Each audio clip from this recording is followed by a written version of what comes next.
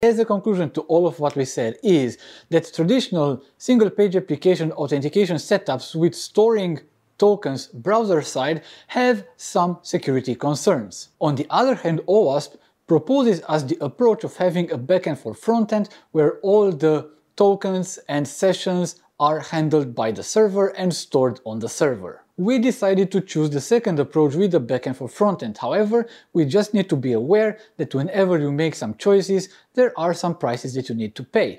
And this approach also comes with a lot of different challenges about, well, some of them are operational, but some of them strictly like how do we code and how do we design our entire architecture and authorization setup. In the end, nothing is a silver bullet and everything depends on a context and depending on the trade-offs that you want to balance and the trade-offs that you are capable to handle and to balance as a team or as an individual working on a specific context or on a specific project in or having some specific constraints.